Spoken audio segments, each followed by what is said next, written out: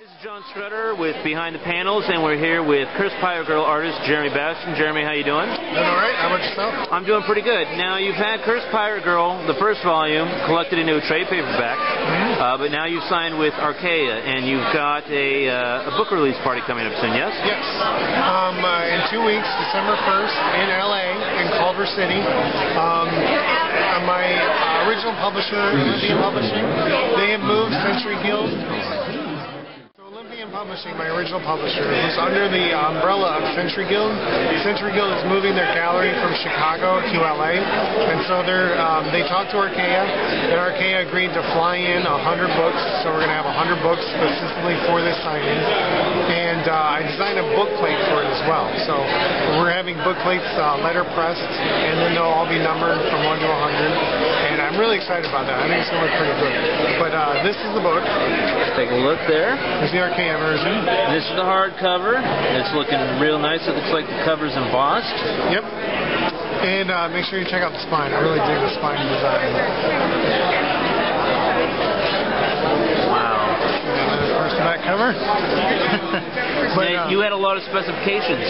Well, I did ask for a couple of things, and since it is a black and white book, they agreed to all of my demands. I don't know if I'd really call them demands, but requests. And one of them was that we have an off-white page, so you can see that, well, that's actually off-white too. Wish I had something, there we go. There you go. So, I don't know if you'll be able to see this. It's like a shaded eggshell kind of thing. Yeah. But it's really nice. The deckled edge is something I asked for that they said, yeah, we can do that. And I think it makes the book look 10 times better. It gives it a feel like it's a book from the time period that the art style is from. And so there are a couple of things that we added to this book towards the end. You got some pinups in there too. Yeah, it starts off with an alternate cover gallery. Okay. And now you have the extended story from the trade paperback is in here as well? The epilogue, you mean? Yes. Yes, the epilogue is in here. And then the alternate covers, and then there's a guest gallery that has a couple of amazing artists. There's a quick little shot of Mignon. But, and then there's an extra something at the end. And I've seen it. I'm not going to say, but it's worth the admission of the book. Yeah, let's just put it that way. I'm pretty excited. So I can't wait for this.